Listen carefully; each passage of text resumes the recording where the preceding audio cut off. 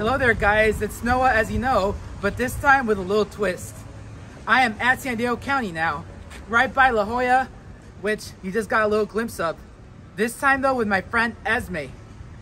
And this time we're gonna eat at Bobboi Natural Gelato. But before we get started guys, make sure to press the like and subscribe button and the notification bell to stay updated. And comment below where we should eat next. So let's get started guys.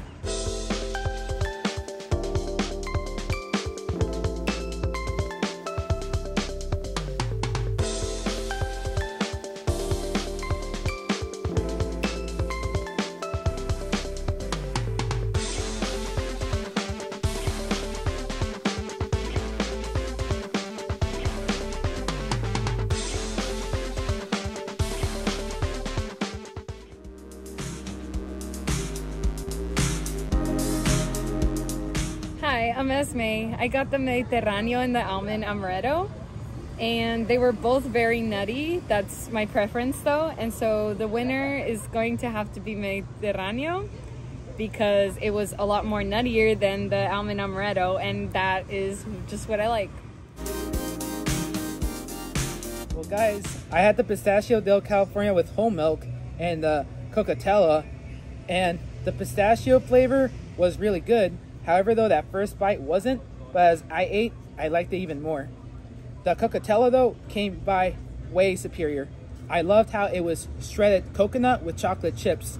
Never did I think that'd be a good mix, but it worked and I loved it.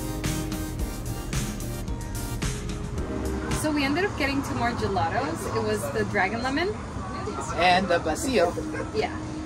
And at first I didn't think I would really like it because I tried it and it was not lemony, it was more dragon fruity, but that's actually one of the main ingredients. So then after I had it a long time, I ended up really liking it.